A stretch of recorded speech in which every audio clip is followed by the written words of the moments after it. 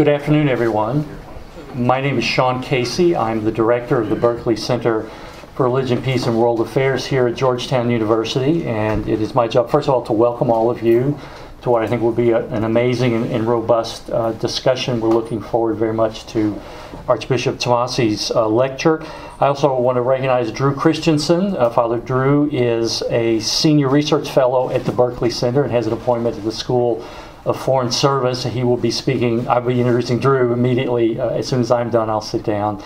But it's my great pleasure to welcome Archbishop Tomasi here to Georgetown yet again. We have developed a deep friendship between our institution and your work, and we have nothing but love and admiration for what you've done and what you're currently doing, and we're looking forward to your address here on nuclear weapons. I had the good fortune of meeting you back when I wore a different hat in the United States Department of State, and you were just in the business of beginning to organize the new dicastery, and I understand we're very close. You're very close to being finished that launching work, and so we're very excited about that. And again, I'm going to take a few moments and read your long biography. I'll try to keep it short, but it's our honor to have you with us, and you are indeed among friends here, and we're looking forward to talking with you today and also with some of your events tomorrow. The Archbishop was born and raised in Veneto region of Italy and studied theology and was ordained a priest in New York in 1965. He holds a master's degree in social sciences and a doctorate in sociology from Fordham University in New York. He taught sociology at the City University of New York and at the New School of Social Research. He founded the Center for Migration Studies in New York. He established and edited the quarterly journal International Migration Review, and most of his publications, books, and articles relate to migration issues. He served as provincial superior of his religious congregation, the Missionaries of St. Charles Scalabrinians, an international community of religious serving migrants and refugees of different cultures, religions, and ethnicities in 32 countries and on 5 continents. From 1983 to 1987, he served as the first director of the Office of Pastoral Care of Migrants and Refugees at the National Conference of Catholic Bishops here in Washington, D.C. He served as secretary of the Pontifical Council for the Pastoral Care of Migrants and Itinerant People, a department in the Roman Curia from 1989 through 1996. From 1996 to 2003, Archbishop Tomasi served as the Apostolic Nuncio to Ethiopia, to Eritrea, and to Djibouti, and as observer to the African Union, formerly the Organization of African Unity, whose headquarters are in Addis Ababa. In September 2003, Archbishop Tomasi began his service as permanent observer of the Holy See to the United Nations and specialized organizations in Geneva and to the World Trade Organization, a responsibility he carried out until the beginning of 2016. One of the reasons he is in town is the celebration of the publication by Cambridge University Press, which is an extensive collection of Archbishop Tomasi's interventions, and it's entitled The Vatican in the Family of Nations. And I have already had the privilege of skimming this volume. I haven't had the time to read it, but this will be a landmark set of essays that scholars will be drawing on, I'm convinced, for generations to come. And it really is a landmark publication, and I commend that volume to all of you. Once he reached the age of retirement for Vatican diplomats, he began immediately last year as delegated secretary and a member of the Pontifical Council for Justice and Peace, with the task of bringing that dicastery and 3 others into larger curial office that Pope Francis had decreed, the dicastery for promoting integral human development. This new office became operative in 2017, and Archbishop Tomasi serves as deputy. The opening sentence under the Quest of Peace in this collection of interventions that Cambridge Press has printed begins with these words. Largely unknown to the general public, the activity of the Holy See in the field of disarmament, security, and arms control has had some considerable achievements. The Holy See had contributed considerably to an international consensus that nuclear arms should be banned and that the huge sums of money now spent on nuclear arms should be provided to all in society, especially the poor, who have borne the brunt of those expenses over time. and Archbishop Tomasi has been a champion of this cause.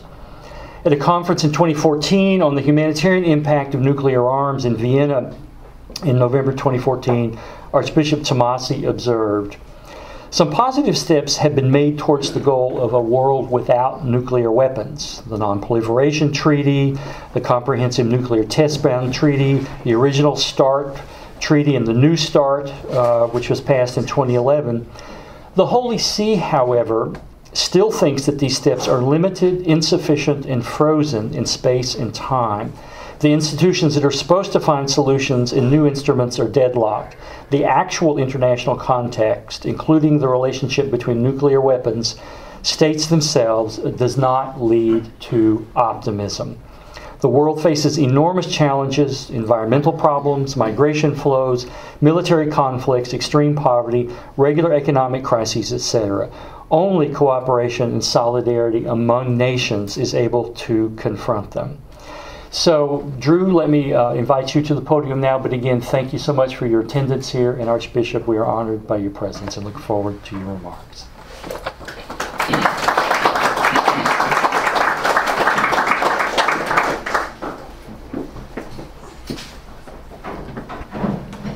Thank you, Sean. It's very good to be here with you and teamed up with you. I want to thank you all for coming. We're delighted to have you here today. It's a personal pleasure to introduce Archbishop Silvano Tomasi, whom I've known for more than 30 years. When he was still at the Bishops' Conference and I was teaching at the University of Notre Dame, he invited me to write a piece that turned out to be fairly long, and then a second one on the Church's teaching on migration and refugees. And I think that's stood the test of time. I think that's still really some of my important contributions. But in 2013, I got a call from him saying he's putting together a team that was working on the question of nuclear disarmament, and would I be willing to participate in the drafting of a document with him. And since then, I've been with him and other people in the Vatican who he's put on my case and have found lots of employment for me. So it seems that every week I'm writing another statement that's going to be delivered at the UN. And the greatest privilege is participating in the negotiation of the ban treaty this spring and summer, something I never would have expected, and which treaty is being celebrated today at the United Nations for the International Day for the complete elimination of nuclear weapons. So without further ado, let me introduce with greatest pleasure Archbishop Silvano Tomasi.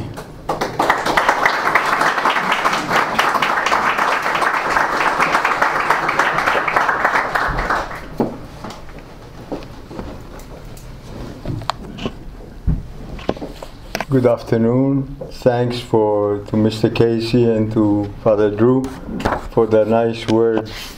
I said that now my cause of beatification is ready.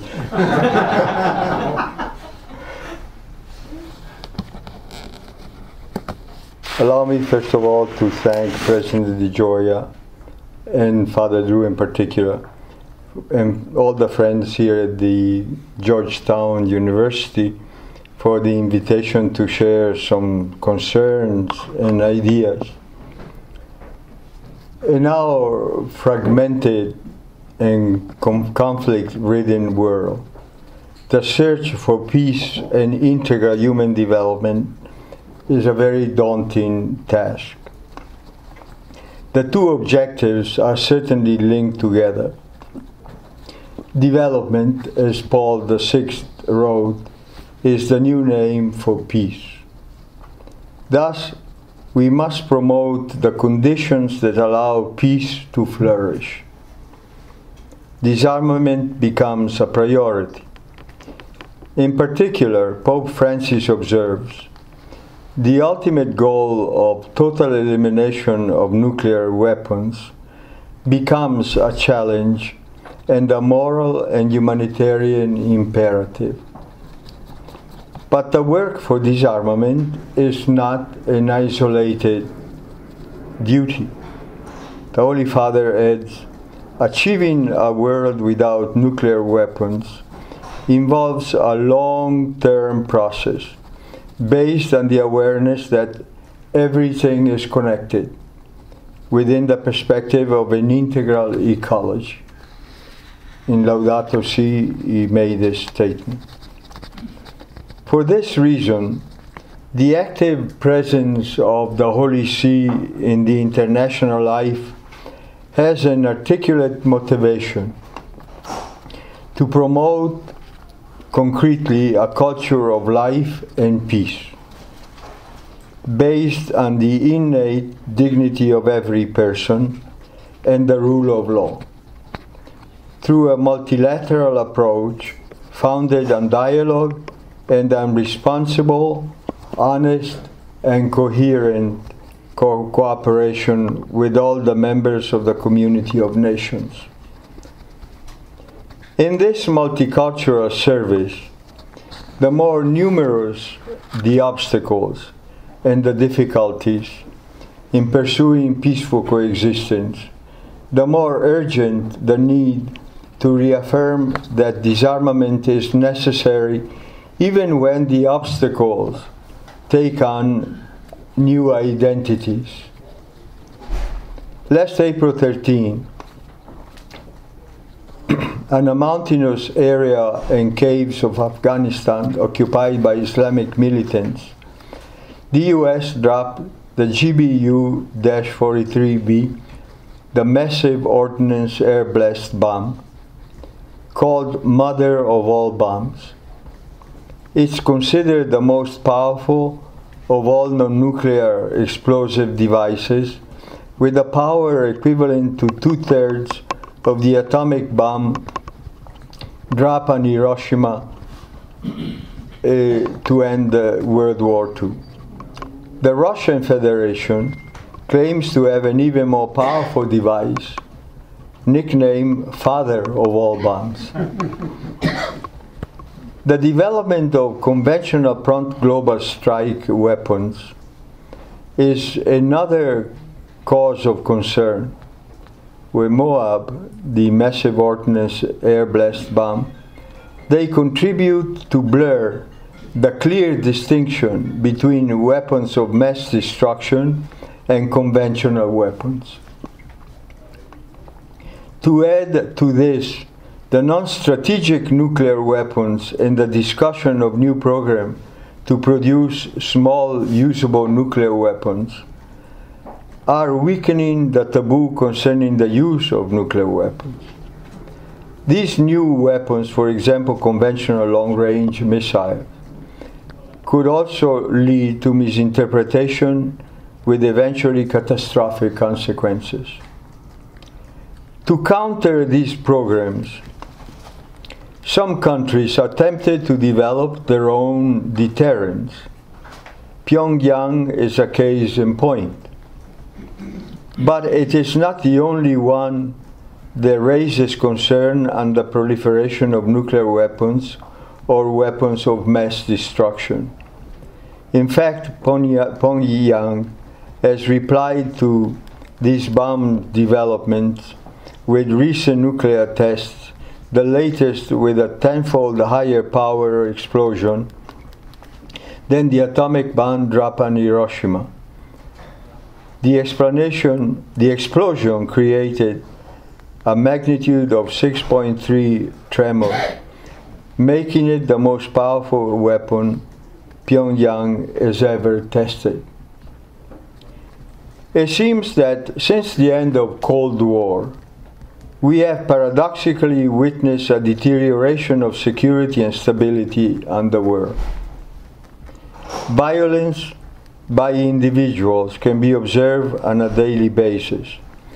But can we imagine the catastrophic possibilities of what one nation can inflict on the whole world if led by individuals with violent intentions? This possibility should be addressed as a realistic threat and not as an hypothetical one. Of the 15,000 nuclear arms possessed by the 9 weaponized countries, around 1,800 are ready for use within minutes, clear evidence of the seriousness of the situation. Major nuclear weapon states, USA, Russia, China, UK, and France, are developing programs for the modernization of outdated 1980s nuclear weapons, while other countries, North Korea, Iran, Pakistan, India, and Israel, either are mastering technologies that allow them to possess nuclear weapons or to increase their existing arsenals. In this climate of international tension, other states are tempted to acquire nuclear weapons, making nuclear deterrence again the military strategy aimed at discouraging possible attacks. Accidents or incidents are possible at any time. The death of Stanislav Petrov last May and his experience on September 26, 1983 are a strong reminder that safety and security of nuclear weapons are far from perfect. Proliferation increases the risk already too high. Geopolitical changes affecting the big powers could lead an entire region into a nuclear proliferation with possible catastrophic consequences. Yet until recently, nuclear weapons were the only weapons of mass destruction not prohibited under international law in an extensive and universal manner. In trying to fill this legal gap, and in the wake of the pressing advocacy from civil society, on October 27, 2016, the First Committee of the United Nations General Assembly adopted a resolution requesting the convocation in 2017 of an international conference to negotiate a legally binding instrument to prohibit nuclear weapons. 123 states voted in favor of this resolution, 38 against, and 16 abstained. The above-mentioned conference took place in 2 rounds of negotiations, March 27-31 and June 15 to July 7. A large majority of the international community, together with the governmental and non-governmental organizations and institutions, has achieved an important milestones in the treatment of disarmament questions when it concluded a landmark treaty on the prohibition of nuclear weapons. The instrument was adopted on July 7, 2017 by 122 votes in favor, 1 against, the Netherlands, 1 abstention, Singapore. A long time in the making, this was the culmination of 10 years of preparation. None of the nuclear weapons nations has participated in the negotiations. The treaty is in many ways an attempt to reaffirm and hold humanity to the highest universal ideals of a world of peace and justice based on law. It exposes the fundamental contradiction between nuclear weapons and the existing international system. The initiative began from a small group of countries, including the Holy See, in partnership with civil society, especially the International Campaign to Abolish Nuclear Weapons, ICAN, and using the experience of the international organizations and the international committees of the Red Cross. The treaty opens with a simple declaration that the countries adopting it are willing and determined to contribute to the realization of the purposes and principles of the Charter of the United Nations. It reaffirms the crucial treaty on the non-proliferation of nuclear weapons and the Comprehensive Nuclear Test Ban Treaty, and moves on to the first article that makes a critical step forward.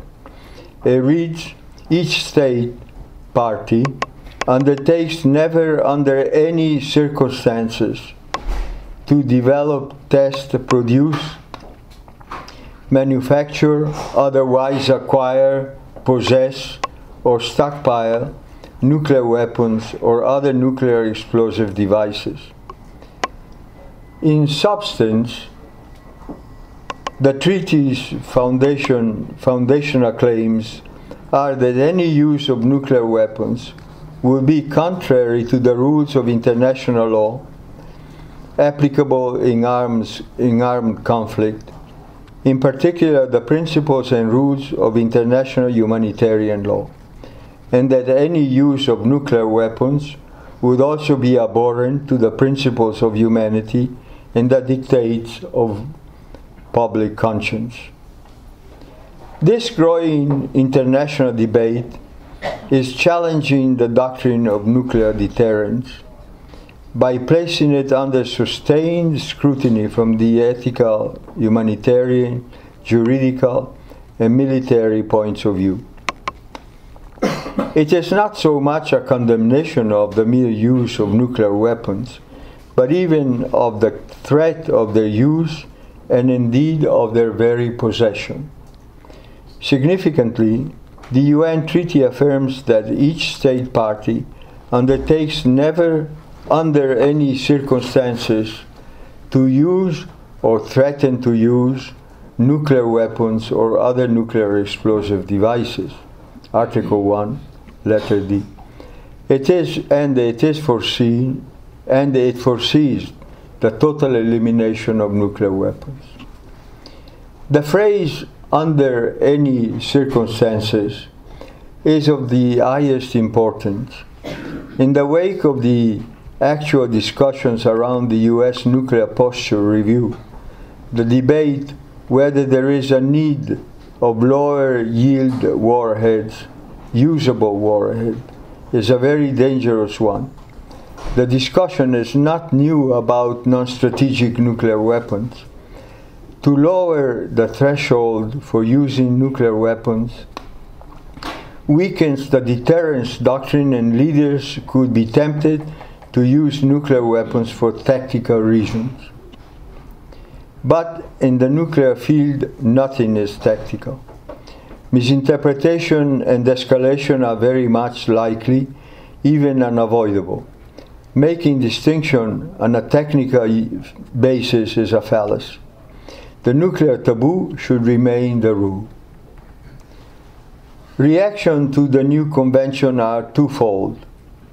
On one hand, the atomic weapon possessors see the convention as pie in the sky, an idealistic move with no link to present-day reality. On the other hand, civil society and the 122 states that voted in its favor see this step as a critical moment in building a public culture where peace and dialogue are the priorities in solving differences. Significantly, the treaty recognizes the importance of peace and disarmament education in all its aspects and of raising awareness of the risk and consequences of nuclear weapons for current and for future generations. The Holy See is a founder and member of the International Atomic Energy Agency and has always praised the development in nuclear technology while strongly opposing its development for military use. Following the decision of the General Assembly to proceed with the drafting of a treaty on the prohibition of nuclear weapons, even the Holy See was invited to participate. Since 1950, the Holy See consistently and without ambiguity rejects atomic weapons. Pius XII, so a long time ago, argues that when an instrument causes so much evil that it escapes completely human control, Its use must be rejected as immoral. In 1963, John XXIII, in Pacem in Terris, writes, "Justice, right reason, and the recognition of man's dignity cry out instantly for a cessation of the arms race. Nuclear weapons must be banned. A general agreement must be reached on a suitable disarmament program with an effective system of mutual control." In his 2014 First World Day of Peace message, Pope Francis was also very explicit. "I make my own the appeal of my predecessors," he wrote, "for the non-proliferation of arms, for this disarmament of all parties, beginning with nuclear and chemical weapons disarmament." He encourages all to work for a world without nuclear weapons. Many local churches are engaged in promoting complete nuclear disarmament. Pax Christi, other Catholic organizations, bishops' conferences are acting to support the ban. The day before the adoption of the ban,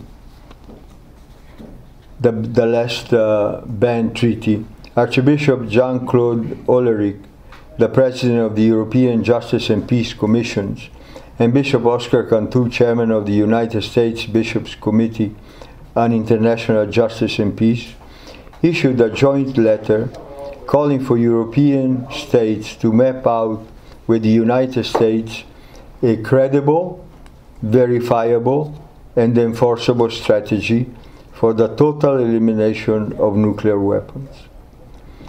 A major contribution has been the pastoral letter on war and peace by the United States National Conference of Catholic Bishops.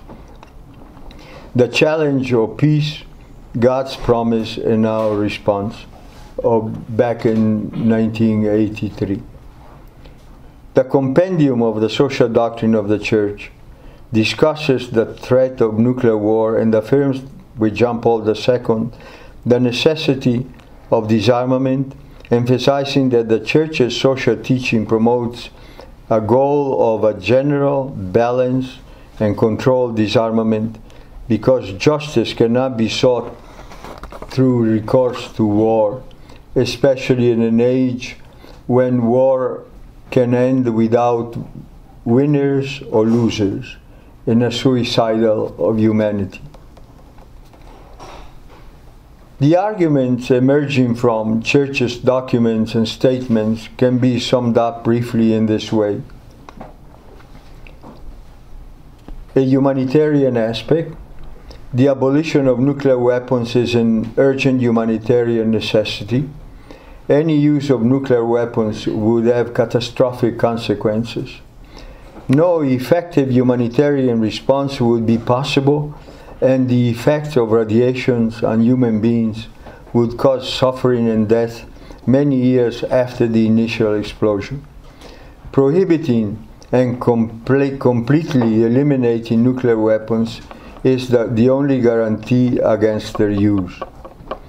Even if a nuclear weapon were never again exploded over a city, there are intolerable effects from the production, testing, and deployment of nuclear arsenals that we experience as an ongoing personal and community catastrophe by many people around the globe. This humanitarian harm must inform and motivate efforts to outlaw and eradicate nuclear weapons. 2. A security aspect. Nuclear weapons pose a direct and constant threat to people everywhere. Far from keeping the peace, they breed fear and mistrust among nations. These ultimate instruments of terror and mass destruction have no legitimate military or strategic utility, and are useless in addressing any of today's real security threats, such as terrorism, climate change, extreme poverty, and disease. While many thousands of nuclear weapons have been dismantled since the end of the Cold War, the justifications for maintaining them remain largely unchanged. Nations still cling to the misguided idea of nuclear deterrence, when it is clear that nuclear weapons only cause national and global insecurity. There have been many documented instances of the near use of nuclear weapons as a result of miscalculations or accidents. In ethics and the law, based on the threat of mutual destruction and possibly of destruction of all mankind, are contradictory to the very spirit of the United Nations. We must therefore commit ourselves to a world without nuclear weapons by fully implementing the Non-Proliferation Treaty, both in letter and spirit. This is Pope Francis. Then he continues, But why give ourselves this demanding and forward-looking goal in the present international context characterized by an unstable climate of conflict, which is both cause and indication of the difficulties encountered in advancing and strengthening the process of nuclear disarmament and nuclear non-proliferation? And he provides this answer.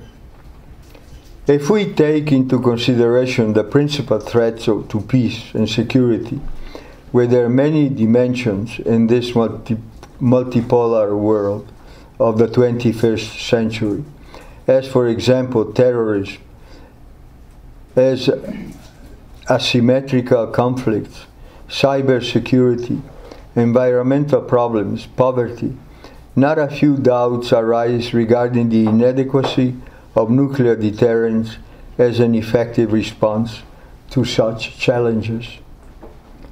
3. Environmental aspect. Nuclear weapons are the only devices ever created that have the capacity to destroy all complex life forms on Earth. It would take at least less than 0.1% of the explosive yield of the current global nuclear arsenal to bring about an agricultural collapse and widespread famine.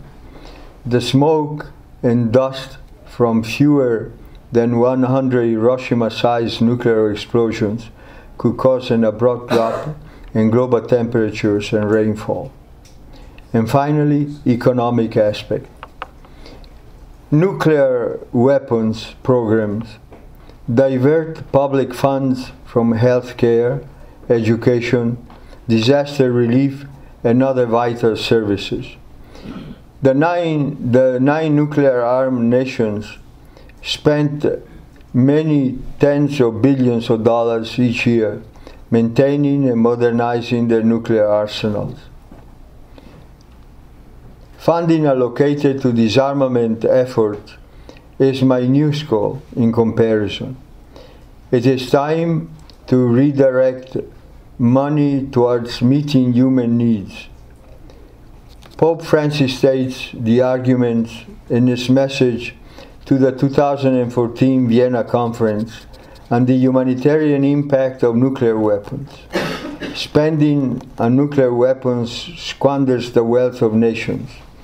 To prioritize such spending is a mistake and a misallocation of resources which would be far better invested in the areas of integral human development, education, health, and the fight against extreme poverty. When these resources are squandered, the poor and the weak living on the margins of society pay the price. In conclusion, I would try to summarize a bit. There is little hope that the new treaty will, at least in the short term, eliminate existing nuclear weapons. However, the treaty is an important step towards delegitimizing nuclear war as an acceptable risk of modern civilization, and it creates a strong moral imperative: thou shalt not use and possess nuclear weapons. The treaty promotes changes of attitude, ideas, principles, and discourse, essential precursors to eventually leading to the total elimination of nuclear weapons. It creates space and means for a disarmament politics based on law, ethics, and democracy.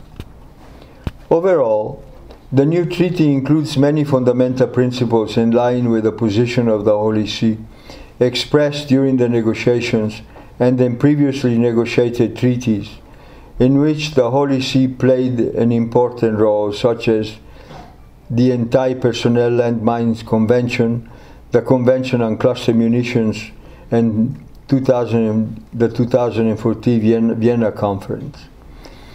It is driven by the humanitarian paradigm and hinges on the centrality of the human person through clear recognition of victims, environmental concerns, as well as the role of public conscience, the need for peace, and for peace education. A key moral question remains in many minds: do nuclear weapons foster security and contribute to genuine peace? Pope Francis, in his message to the UN Conference on Nuclear Weapons Ban Treaty negotiations in March 2017, eloquently answers this question. International peace and stability cannot be based on a false sense of security, on the threat of mutual destruction or total annihilation, or on simply maintaining a balance of power. Peace must be built on justice, on integral human development, on respect for fundamental human rights, on the protection of creation, on the participation of all in public life, on trust between peoples, on the support of peaceful institutions, on access to education and health, on dialogue and solidarity. From this perspective, we need to go beyond nuclear deterrence. The international community is called upon to adopt forward-looking strategies to promote the goal of peace and stability, and to avoid short-sighted approaches to the problems surrounding national and international security. This is the way proposed by Jesus, the Prince of Peace, who called blessed and children of God all peacemakers. It is the way of solidarity and love that makes arms unnecessary and security universal. Thank you.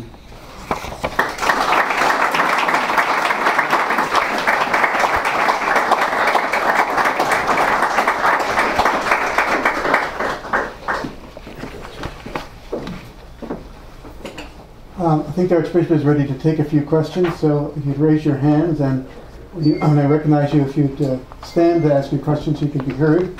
And please identify yourself, name, and some association, if you want, either past or present. And then keep yourself to one question, and we'll come back to you at the end if there's time. So the floor is open.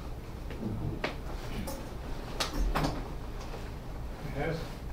Right here. Yeah. No, up here. Hi, Archbishop, I'm Bob Moore with Pax Christi. The 1983 Peace Pastoral from the U.S. bishops made a point that Catholics in the military cannot serve in a capacity that would lead them to launch weapons of indiscriminate nature, nuclear weapons. I wonder if the current climate could be strengthened by the Holy See's reaffirming that proposition, that Catholics in the military must make it clear to their superiors that under no conditions would they issue or obey an order to launch strategic nuclear weapons. This is a very difficult question. There is no simple answer because it touches the life and the conscience of thousands of people, and we need to proceed very cautiously in formulating a clear, universally applicable position. I am not prepared to give a clear answer to this question, but this is one of the most delicate points in this debate that needs to be reflected by people doing ethical research and by people doing pastoral work, because it involves both sides of the issue. I think it's one chapter that still has to be written, and on which we need to reflect and to develop further research. Beyond that, I don't dare to move for now. There's a question back there. Yes. I'm Joe Slovnik. I was at Columbia University when Barack Obama was undergrad there, and I go to John Carter's events with the Initiative for Catholic Social Thought and Public Life, and also one of pro-Obama group of Organized for Action. I saw you at a Christmas Mass with your brother, Father Lydio. Archbishop Tomasi, it seems the most urgent priority for us today would be to ask the Holy See to address the question of the relationship with the United States and North Korea. Most of the American people don't want war with North Korea, nor a declaration of war, and it would seem only sensible for us to continue our peaceful coexistence policies between South Korea and North Korea between 1953 and 2017. But I just want to ask what we think the Holy See could do on that issue. It seems to be the major security, disarmament, or arms control question today. On the question of North Korea, I will line up with the position of the bishops of South Korea, who came out with an official statement, all the bishops of South Korea, and I understand the government of South Korea is also on the same line pretty much, that what is needed at this point is not a rhetoric of war, but dialogue. We need to open up channels, making an effort, notwithstanding the apparent irrationality of certain policy positions, to open a dialogue and prevent violence, prevent conflict. It's a delicate moment where the political leaders are called to respond in a constructive and creative way, especially if we look at North Korea not simply as from the military point of view, but in the overall picture that Pope Francis presents, the food need of North Korea, the possibility of negotiating without imposing sanctions that affect only the people and sometimes don't change any policy on the part of the government most of the time.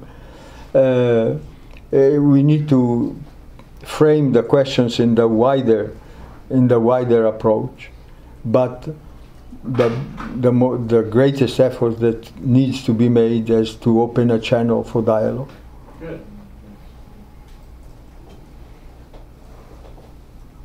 Other questions? Please raise your hand. In the back there. Hi, Alicia Zachary with the Arms Control Association. The Holy See played a key role in the treaty negotiations. Appreciated your support. My question would be, what is the role that you see that the Catholic Church and local delegations can play in pushing for the treaty's universalization and also continuing to work for eventual verifiable disarmament? The role of the Catholic Church? Yes. in promoting universalization of the treaty and implementation? The treaty is not the response to the Non-Proliferation Treaty, Article 6, that demands total and verifiable disarmament, nuclear disarmament. But it is a big step in that direction, and the base from which in the future we need to start from, to continue negotiations for bringing aboard also the nuclear weapons countries, because if they are not part of the negotiation, we will not achieve the ultimate goal of eliminating atomic weapons. What a Catholic Church can do is to continue to educate, continue to advance the arguments and to deepen the arguments why the old theory of deterrence is not valid, why we need to oppose these weapons because of the humanitarian consequences. It's an educational process above all, and there has to be a convincing process.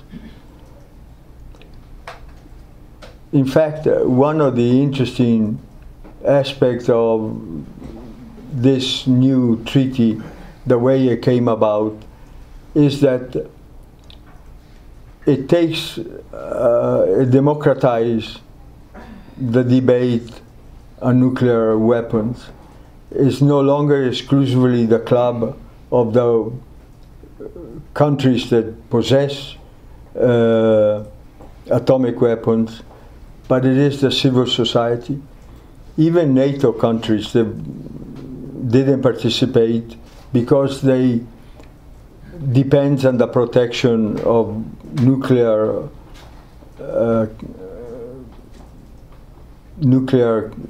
arms countries. They have to respond to their own constituency, the political leaders. The constituency that demands or say why you have a different position than what all these countries have taken. So the debate is enlarged, and the role of the church, civil society, should grow in this direction of creating a public opinion and educating him so that a different approach is accepted. Steve? I'm Steve Kulicki. I work at the U.S. Conference of Catholic Bishops. I actually have more of a personal question. You know, when I was a child, we grew up in the early years of the Cold War, and I remember, you know, us having drills where we would, you know, file down to the basement for our air raid drills and so forth, as if somehow being in the basement was going to protect us from nuclear attack. But one of the things it did, it made the threat real. And so I know people in my generation understand this threat. What signs do you see that younger people are, I know they're very engaged in the environmental movement and very responsive to Laudato Si, but I'm just, you know, they don't have that same legacy. For them, the Cold War is something that was over long ago, and they never experienced some of the reality of it. So I'm just sort of wondering, how do we get a next generation, or do you see signs that our next generation is really coming into this concern and issue? Part of the reason for pushing in the 2014 Vienna conference the idea of addressing with force the question of atomic weapons has been exactly this, that there has been in the public debate a lull. There's been kind of an avoidance of continuing the debate. The Cold War finished. Some weapons, in fact, quite a few thousands of weapons were destroyed, but de facto the objective risk remains, and a question of sensibilization needs to be promoted. John Paul II, in a way, had accepted the doctrine of deterrence as a temporary, he made very clear, as a temporary condition given the present circumstances. And as soon as the Cold War finished, he re-established with clarity the rejection of this approach. So yes, at least in my little experience, there has been a lack of sensitivity to this vital issue. We have moved to the ecological debate. We have prioritized some other very important issues, but we need to include in the overall debate also the question of atomic weapons. David. David Hollenbach here at Georgetown. This question of nuclear deterrence is morally and politically an exceedingly complex and multi-layered question. I go back to the days when the US bishops were arguing about it back in the 1980s about their nuclear weapons pastoral letter, where the debate about deterrence was very strong. And you made the statement in your concluding remarks that the direction in which the Holy See is moved now delegitimates nuclear deterrence. Now, the term delegitimate, it seems to me, can have two different meanings. One is to say, to be content with where we are now is unacceptable, and that we must move in a different direction. The other meaning of it would be to say, any country that possesses nuclear weapons now must immediately and totally get rid of them. They are illegitimate, therefore get rid of them. And that was the position held by John Finnis, Germain Grisey, and Joseph Boyle in the early 1980s, when they said the threat to use nuclear weapons by the United States against the Soviet Union then was morally unacceptable because it involved an immoral threat. And therefore they said immediate unilateral disarmament is a moral requirement. Now, my impression is that although the Holy See wants to move away from this situation we're in now, it does not call every nation that possesses nuclear weapons today to simply abandon them. At least, so the question of how does process relate to the demand of immediate action from a moral point of view is a very complex one. I think you can talk about the possibility of arguing that there's a moral requirement for a different direction in the movement of where we're going. But that does not necessarily mean that there should be immediate unilateral or total disarmament by every nuclear armed power today. I'm not sure how you think about that, but when you said that this position of the Holy See delegitimates the doctrine of deterrence, I'm interested to know how you relate it to that process question versus the immediate disarmament now question. I start the reasoning from the new treaty that clearly bans the use and possession of atomic weapons. So there is a base to say that the trend we need to adopt now is to go in that direction, the direction of eliminating all the weapons.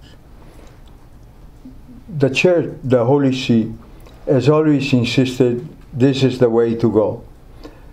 but we need to have the conditions for negotiations that is fair and that is realistic.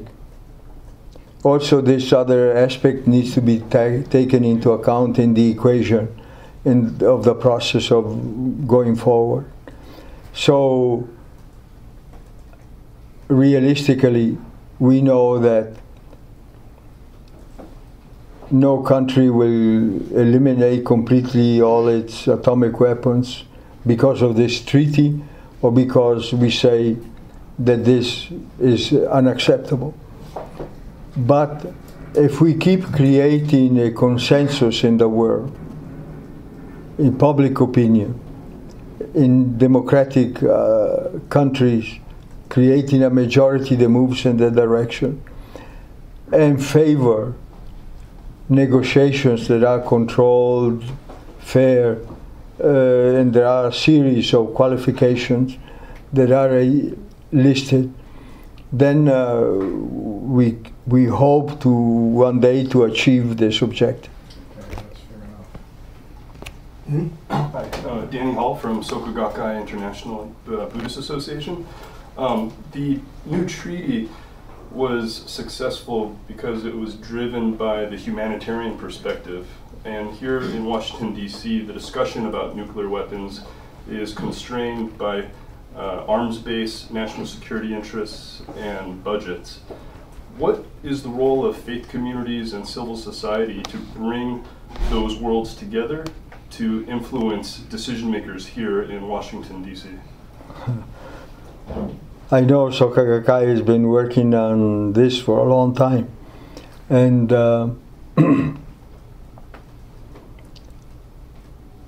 it's part of civil society that builds up this new culture that we need to move in this direction. How to influence the policy of a country is the Holy See is not going to zero in a specific direction of one country, but will insist on general principles and creating a sensibility and awareness on the basis of ethical reasons for taking a position. John Carr? Steve, we went to, my parochial school didn't have a basement. We ducked under our desk. And we're going to be a lot more effective, I guess. Archbishop, welcome back to Georgetown. I want to pursue an idea that raised before. You made a point that the nuclear powers have not engaged at all in this new treaty. And the question is, what institution could reach out to them? And there aren't very many. And the Vatican is probably the only one. And Donald Trump was quoted during the campaign as saying, what good are nuclear weapons if you can't use them? And the impression was he would like to find a way to use them. But if you turn that around, and you could say to him, well, if you can't use them, why don't you get rid of them? Because you want to spend a lot of money in other ways. He says he has a wonderful relationship with Russia, or at least wants a good relationship with Russia. He wants to make deals. This is a deal that Ronald Reagan couldn't make or Obama couldn't make. Could the Vatican be the one to reach out to the U.S. government and the Russian and say, we've been working on this treaty, but couldn't we have a conversation among you? The idea that the great powers were going to have nuclear weapons and no one else was going to have them, and therefore they'd run the world, is losing ground every day. So maybe, how do you start a different conversation with the leading powers? And could the Vatican be the institution that starts that? That's the job of good diplomacy. I got a call from the Russian ambassador the other day because we are preparing a conference on nuclear disarmament for November at the Vatican. And the Russian ambassador said, why didn't you invite us? I said, I forgot. That was a diplomatic answer. But he was very determined to have the Russian point of view expressed at the conference. And they are sending Mr. Arbatov, who was a major negotiator in the past, a very competent fellow.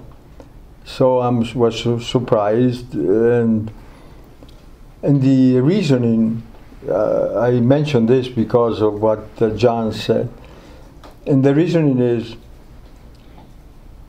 they want the argument that of the Russian has been that we are forgetting the strategic implication of the present moment in negotiating and concluding a treaty against banning all the possession of atomic weapons. But I come to the conclusion that we find ourselves in two different outlooks, fundamentally different outlooks. One group or one current of thinking sees strategic value in taking into account the present military situation. So it is strategically reasonable to say, if Russia has so many atomic bombs, or Pakistan or India or whatever, then I have to have them just in case. But Pope Francis and the Christian tradition reverse the process.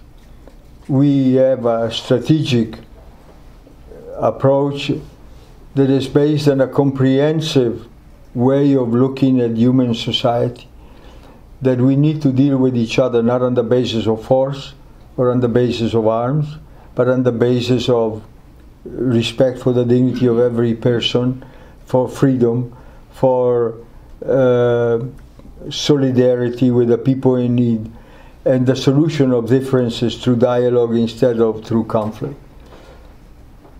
So I would say the Holy See is making a serious effort to keep the door open to get even South and North Korea to talk to each other, and not only United States and Russia, that they can already talk to each other in some form.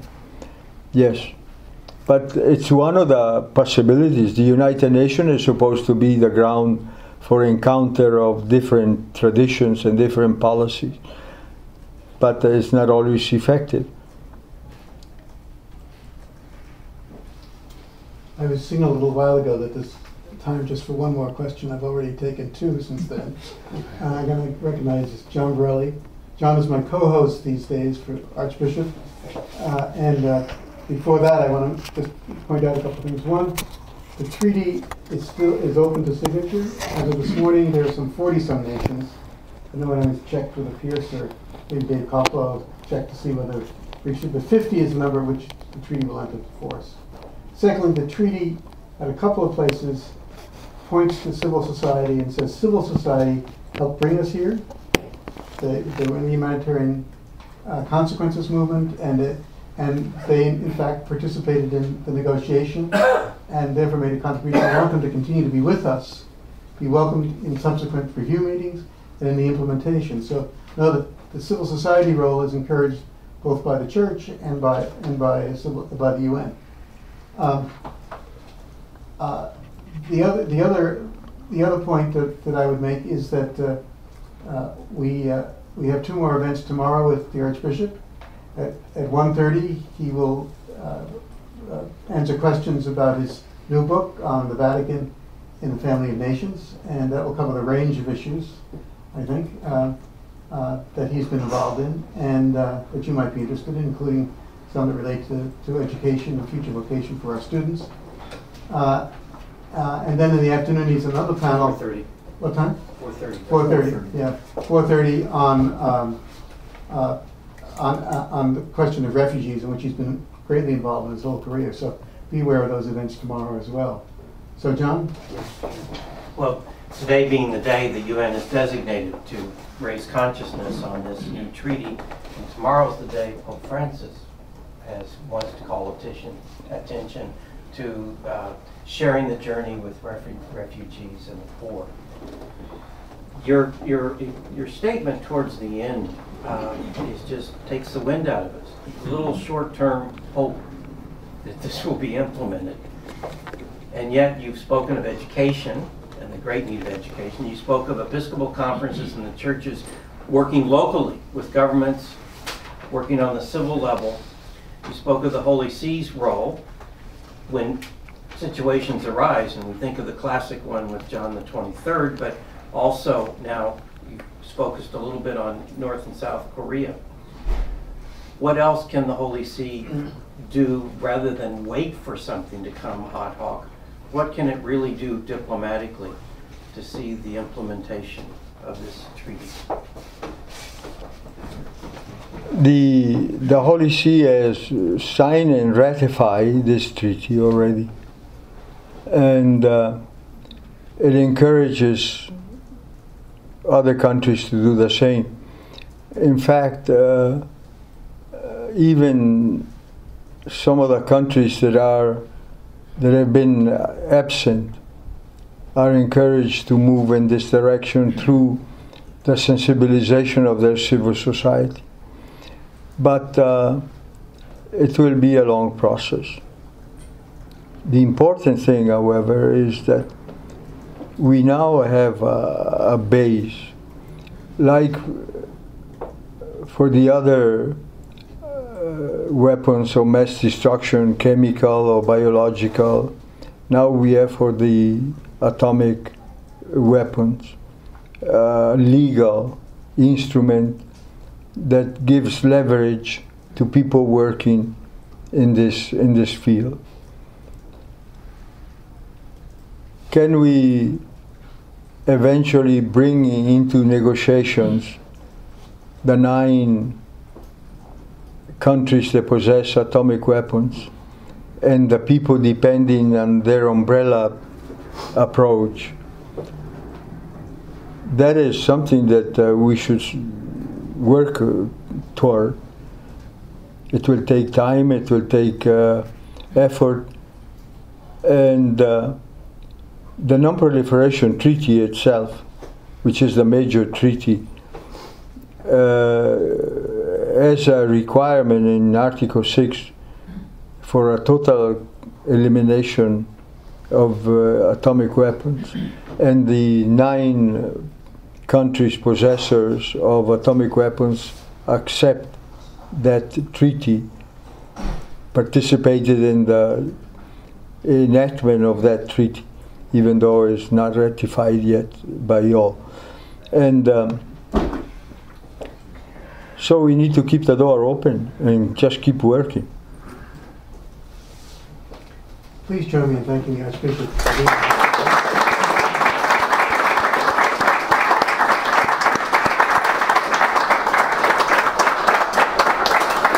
And you're welcome to join us in some refreshments and introduce yourself to the Archbishop if you'd like during that time. Thank you all.